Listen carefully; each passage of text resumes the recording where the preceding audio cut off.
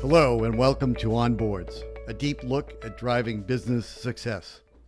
Hi, I'm Joe Ayub and I'm here with my co-host Raza Sheikh. On Boards is about boards of directors and advisors and all aspects of governance. Twice a month, this is the place to learn about one of the most critically important aspects of any company or organization, its board of directors or advisors. Joe and I speak with a wide range of guests and talk about what makes great boards great or makes a board unsuccessful, what it takes to be a valuable member, and how to make your board one of the most valuable assets of your company. Our guest today is Bob Sherman, the former United States ambassador to Portugal, a shareholder at the law firm of Greenberg Traurig, and, most important, a former partner of mine. As ambassador, Bob focused heavily on bilateral economic development and international security issues, including cybersecurity, refugees, narco-terrorism, and NATO. Among his very high-profile cases, he served as co-lead counsel for hundreds of victims in the Boston Archdiocese clergy abuse scandal. Bob also serves as a board member of a major international bank, Novo Banco, whose majority shareholder is an American private equity firm. In this role, Bob serves as chair of the Compliance Committee, focusing on EU bank regulatory requirements and anti-money laundering rules.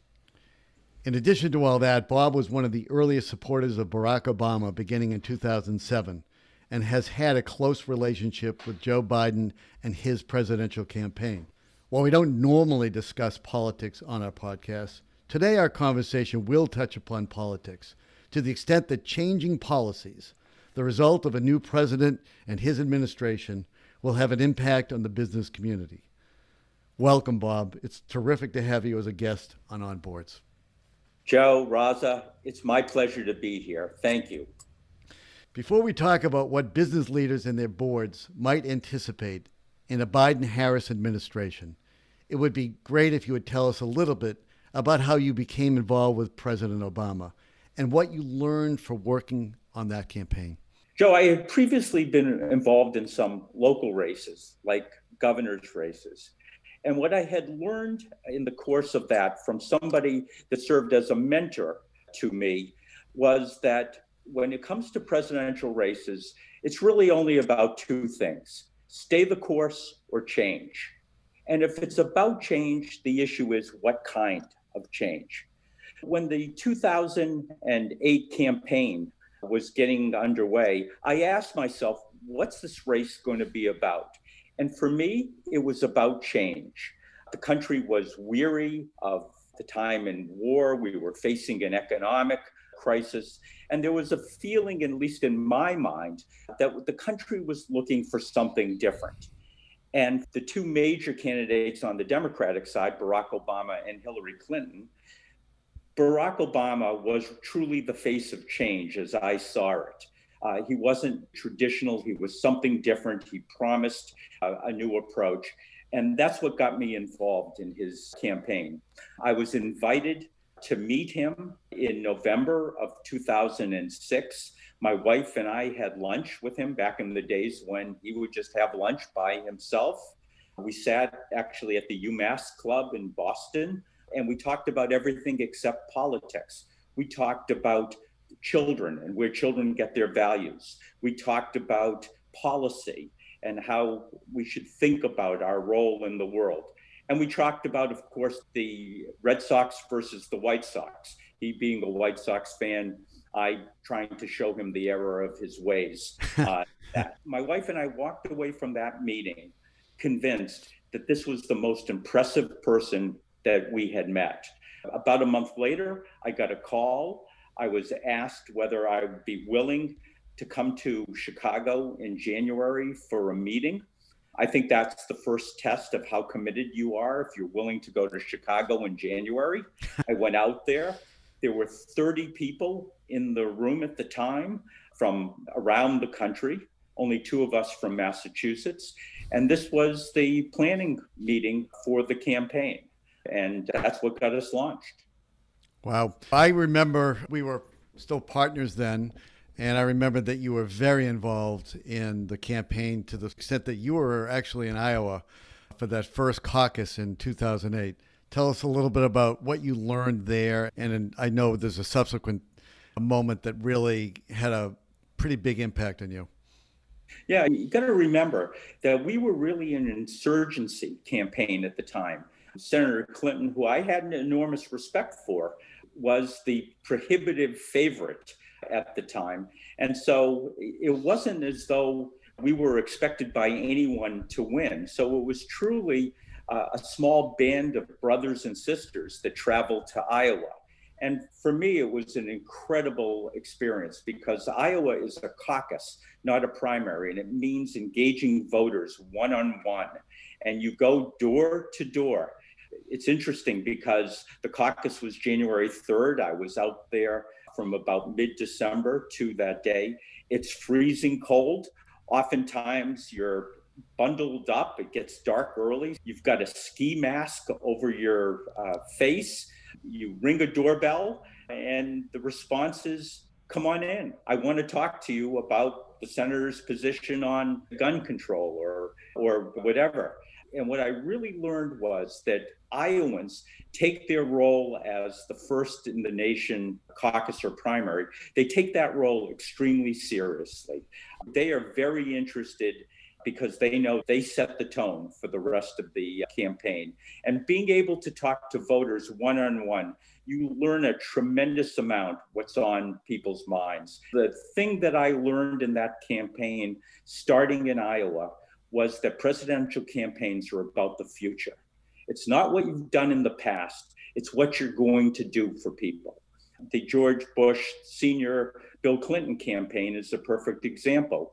George Bush, coming off the great victory in the Gulf War, had a high popularity rating, but at the end of the day, people voted for Clinton based on the war room slogan, "It's the economy, stupid." They were interested not in rewarding the past, but in looking towards the future. And that's an important thing to keep in mind. I know that a couple of months after Iowa in March, you found yourself in Philadelphia and had a real moment of insight. Can you tell us about that? Exactly. My wife and I went to Philadelphia together, and we were in South Philly at the time. Again, the cornerstone of the Obama campaign was engaging voters one by one. That's what you did. And we were walking through neighborhoods, knocking on doors, engaging with voters. And we saw three African-American women sitting on a stoop. And we thought, aha, these are probably good people to engage and likely voters for Barack Obama over Hillary Clinton, given the fact that they were African-American. We went up to them to talk about why they should be voting for Senator Obama. And one of the women looked at us and said, you know, my son has a learning disability. I can't get services for him. He's failing in school. He feels isolated. So now he's joining gangs because he feels like he's a part of something. I'm worried every day that I'm going to get a call that my son is dead. You tell me what Barack Obama is going to do for somebody like me. That was an eye-opening experience because you realize that within the country, there are so many people that don't feel there's any connection they have to the federal government. And there's people that feel that the American dream is out of reach. It's also a reminder that an election is not just about the elites and the politically involved. It's trying to help people who really don't need a handout, but they do need a hand up, like resources for a child with learning disabilities. Tip O'Neill famously said, all politics are local. And I would add to that, all politics are personal. It's what are you going to do for me, my family, my son? And you're right. I think very true. It is easy to lose sight of that. But those who have run and won probably have all, in some regard, learned that same lesson. You've got to connect with the people on the ground and understand what it is that they want and what it is that is going to make it work for them. So looking at the Biden campaign, How did you become in Joe Biden's run for president? Well, really two ways. I served as ambassador, so therefore I worked in the Obama-Biden administration. I got to know Joe Biden when he was running for vice president on the ticket, and got to know him even better when he was serving as vice president, both on a personal level, but also on a professional level. When this election rolled around, I asked myself the same question that I had asked in 2007. And that was, what was this election going to be about? And again, for me, and I recognize I could be wrong about these calculations, but it's the question to ask. And I thought that what this election was really going to be about for a lot of people was restoring personal integrity to the White House, restoring national values, and restoring international relations, getting back to a sense of normal. It really wasn't about this notion of wholesale change, fresh faces, and the like, but it was a bridge election getting back to really what the values of the country were and should be.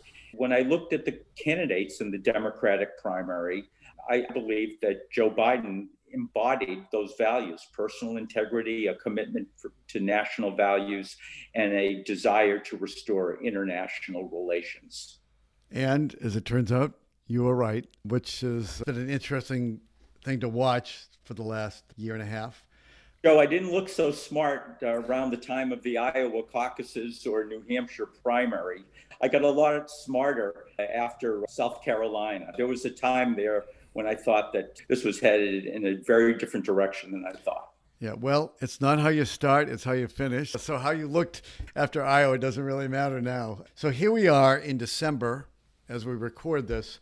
And one of the things we wanted to talk to you about is what you believe boards of directors should be thinking about as they anticipate the new administration. What policies might be expected, and how might companies want to plan for what is to come? I think in some ways it's a fool's errand to be able to say you have a crystal ball and you're going to know what's going to happen in a Biden administration.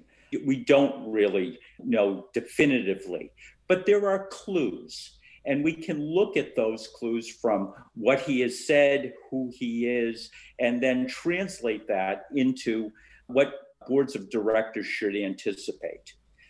What Joe Biden has made clear during the campaign is that he believes in predictability, that government should be predictable for the business community and for all of society. So I think we're going to see a much more consistent approach to the issues than maybe we have seen in the past. That decisions should be science-based. And again, I'm not saying anything other than what he has said before. So I think that science is going to play a big role in how decisions get made in a Biden administration.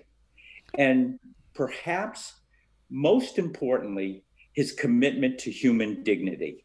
He believes that in his bones, that people need to be respected and that they should have a sense of dignity themselves. Again, that's going to play out. I think you're going to also see, not incidentally, non-political or non-politicized, I should say, decision-making. He said he wants to be a president for all the people and will work as hard for the people that voted against him as for those that did. But this concept, again, of dignity and the notion, to use his words, of dealing people back in to the process is going to be highly important. So let's unpack that a little bit, and let's talk about a few areas we've touched upon earlier, or touched upon when we talked about this podcast. One is this concept of corporate responsibility beyond shareholders, which maybe will grow in momentum. And another is about board composition, a topic that Raza and I have talked about a lot this year. Could you weigh in on those things? Because those are things that are topics that all boards are really going to be interested in. And it'd be good to think about what's to come. Sure. So taking my cues from some of the statements that candidate Biden has made.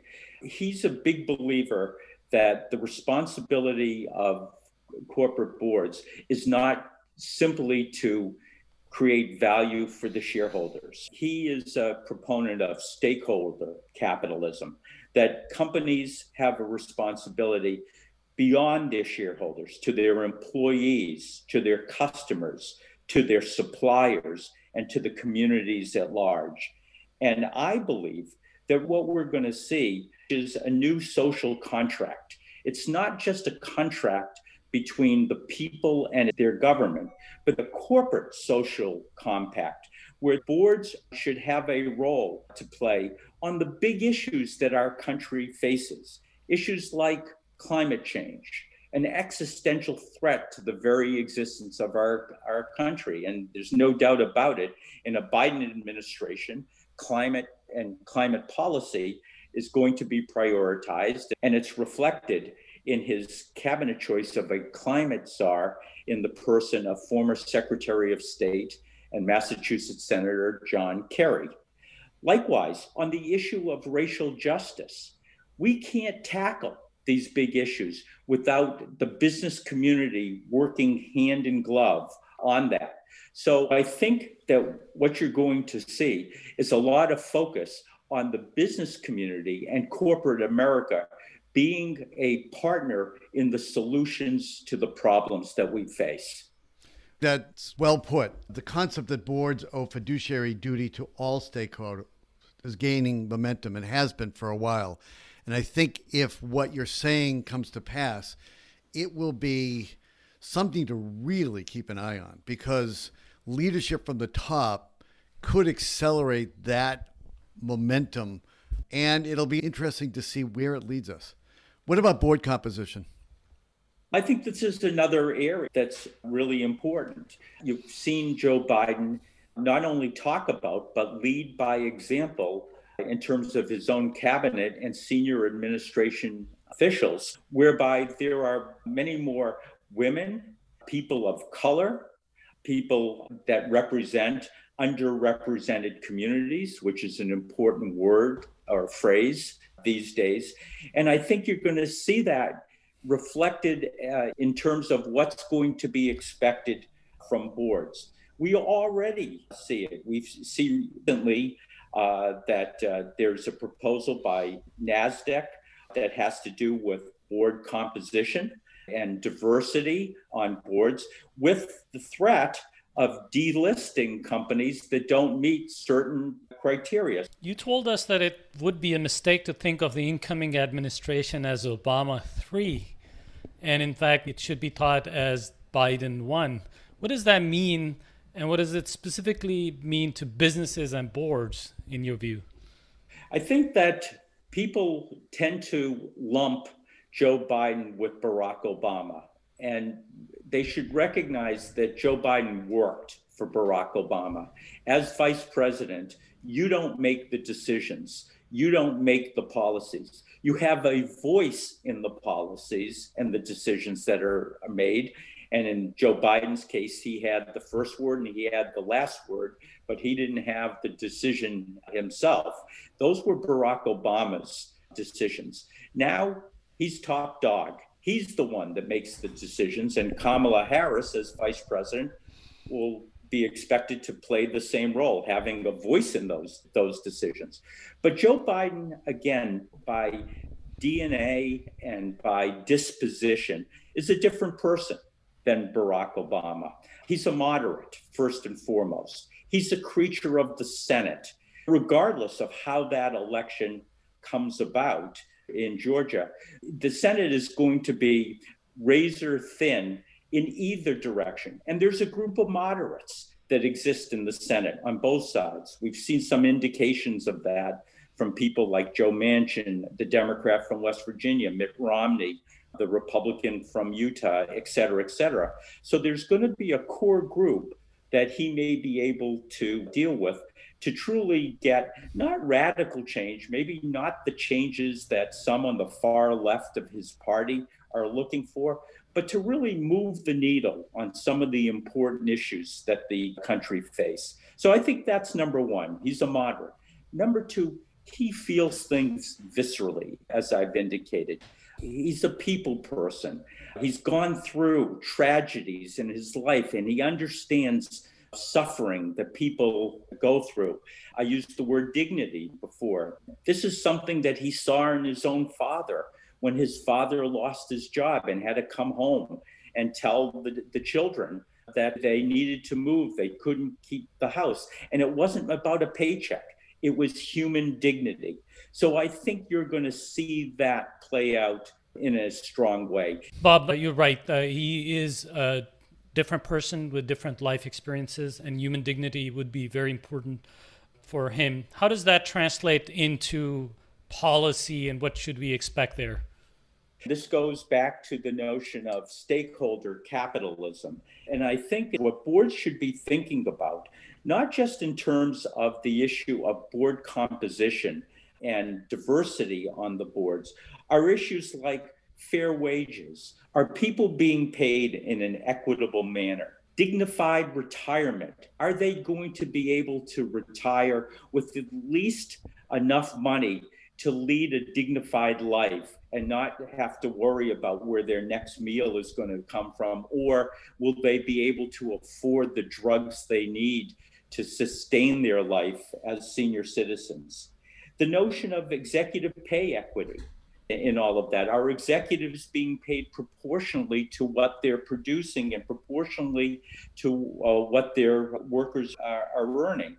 So we mentioned some of the issues of diversity on boards, the notion of workers participating in boards. I don't think we're going to see the radical kind of proposals like you see in some places, both in Congress and in some states. But I do think that there's a notion that there needs to be more voices at the table reflecting those kinds of concerns. And I think there's going to be pressure put on boards of directors, let's say when it comes to executive pay again, as to determine what should go into the issue of executive pay. It's got to be broader than just the issue of value for shareholders. What is the executive doing to lead change, to lead a direction towards stakeholder capitalism, as an example, and to be rewarded for what's done on a much broader scale? So boards need to be thinking about all of those issues, in my view.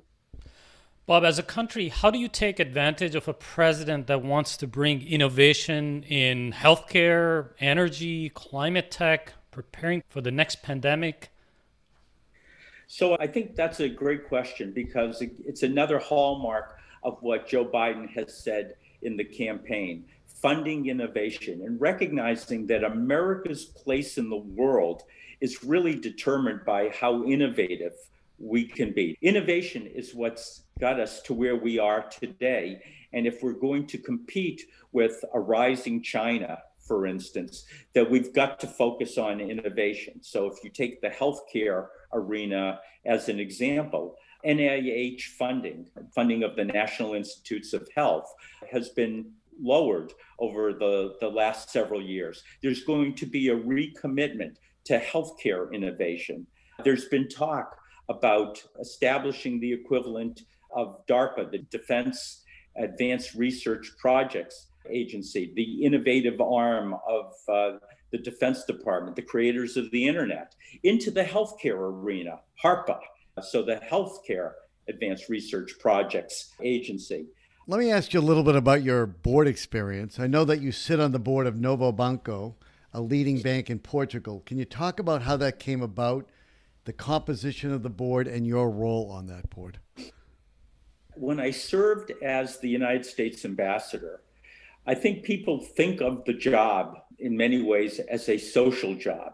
You go to a lot of cocktail parties and rub shoulders with other diplomats, but your title is really chief of mission.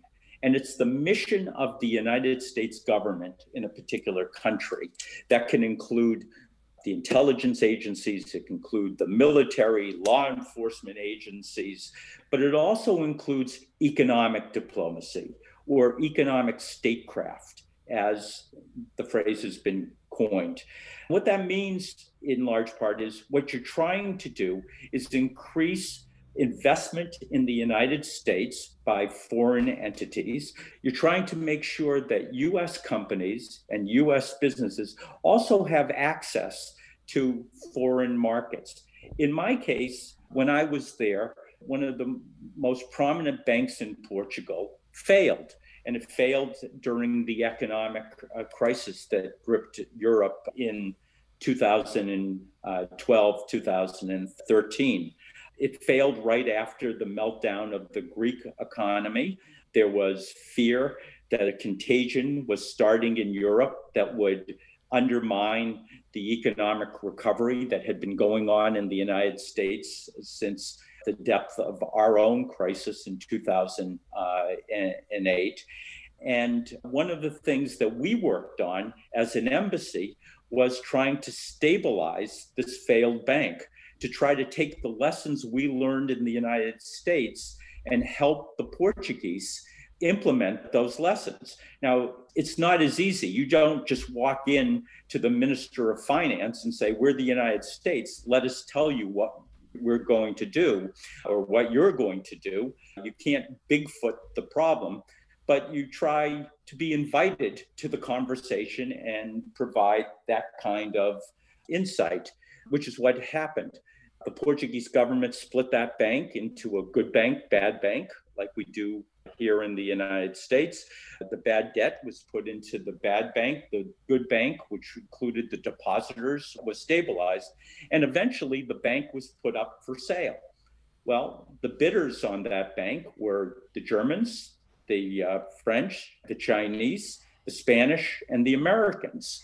Well, I was the United States ambassador. My role at that point was to promote the interests of an American investor. And in this case, it turned out to be Lone Star Capital, a private equity firm in New York.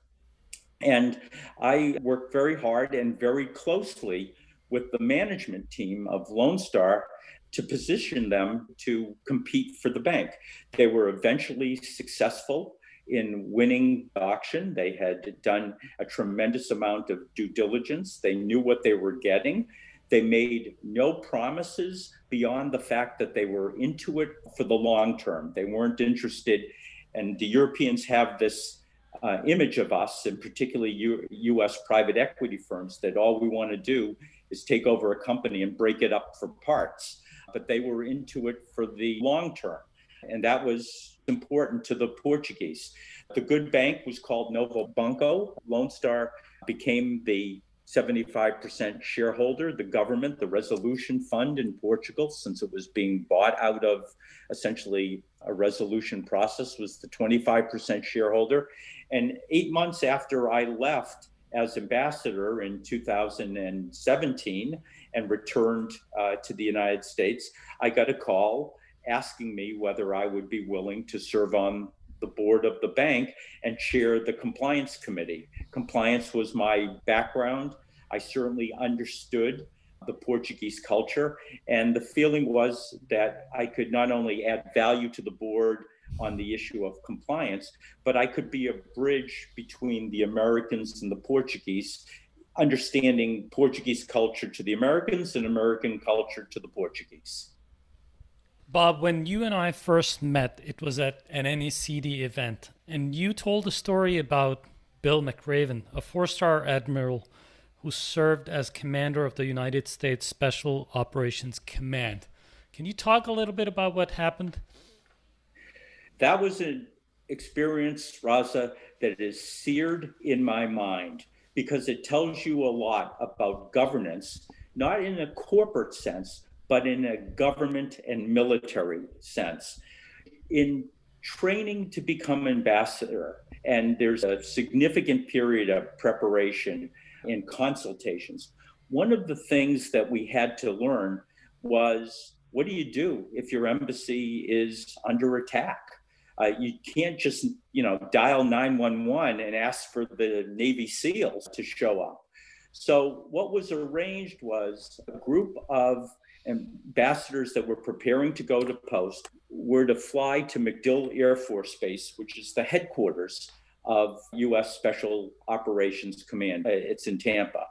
And we got on a Special Forces plane There were 8 of us. Some were, like me, new ambassadors that had never served. Some had served previously and were going to a new post, but you go through the training, no matter whether you're an experienced or a new ambassador. You get a real sense of the plane you're on, because the first class cabin on this plane is a mobile operating theater to be able to operate on special forces soldiers that are wounded in action on their way out of a kinetic activity or engagement. Anyway, we landed at MacDill Air Force Base, and at the bottom of the ramp is Bill McRaven, 4-star Navy admiral, who just a couple of years previously was the architect of the raid that killed Osama bin Laden, and a larger than life figure in so many ways. And as we get off the plane, I'm probably halfway back in the group of 8. He's at the bottom of the ramp. He extends his hand, introduces himself to the first person off the plane, says, "Hi, I'm Bill McRaven." That person says, "Nice to meet you, sir." And we continue. The 8 of us get off the plane. And when we're all 8, he gathers us around and he said, "We've got to get something straight." And he's not being a jerk about this. He's being a teacher. And he says, "I am a 4-star Navy admiral." He said, "But you have to remember, when I'm addressing you, you have a 5th star. So you're welcome to call me Admiral, and you're welcome to call me Bill, but I call you sir, and not the other way around. This is important. Chain of command is important to us. Military authority always reports to civilian authority. That's the way our government is set up, and that's the way we operate. So if U.S. Special Forces were to do a training exercise in your jurisdiction, a support exercise, or even a black op, you know about it in advance and you have to approve it." Bob, what a story. I've always told this story to many of my friends internationally, where governance can be sometimes backwards, but it just highlights the broader importance of governance and who reports to who, in my mind. My impression, Bob, is that an ambassador in many ways and respects is like a CEO of a company with many divisions. Is that accurate? How did you see that? That's the way I approached my role as an ambassador. Again, your title is ambassador, but your operational title, as I think I've mentioned, is chief of mission. And when, for instance, all the ambassadors once a year gather in Washington to talk about the various issues that we face across the world, the conference is known as the Chief of Mission Conference. And what it means is that all the interests of the United States government as represented by agencies, I mentioned some before, State Department, Department of Agriculture, Defense Department, law enforcement agencies, they all report to the United States ambassador. You're responsible for supervising their activities. You're responsible for setting the agenda. You're responsible for the execution of the mission, getting people to operate in unison. I had a motto in the embassy, which was one team, one fight. And there are turf battles, there are rivalries between the agencies. We've heard about them, but they exist. Like any organizations, you have that. The task is to try to find ways to make sure that you're working as a coherent unit and collaborating in order to best affect the mission of the United States government and the President of the United States. Thank you, Bob. Bob, it's been great speaking with you. Thanks for joining us today. I hope you and your family will continue to be well and stay safe. Joe, Raza, thank you so much for having me. And let's all hope that 2021 is a good year and certainly a lot better than 2020 has been. I think we're all hoping for that, Bob. And thank you all for listening today to On Boards with our special guest, Bob Sherman. Please stay safe and take care of yourselves, your families, and your communities as best you can. Raza, you take care. I hope you and your family continue to be well and stay safe. Yes, Joe, we're all staying safe. Thank you. And I hope you and your family are as well. Thanks. Take care.